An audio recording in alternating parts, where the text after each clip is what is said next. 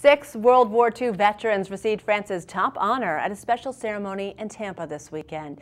One of the honorees was Bradford Sayvetz, who now resides on Longboat Key. Sayvetz was a member of the Air Force during World War II, and he received a medal this weekend deeming him a Knight in the French National Legion of Honor. He was awarded the honor for his service liberating France during the war. Sayvetz says that he accepted the decoration not only for himself, but on behalf of his entire crew. I hope that I can convey to them the spirit of serving America and what it means. By receiving the French Legion of Honor Award, Sayvetz is now in the same company with famous Americans like Thomas Edison and Alexander Graham Bell.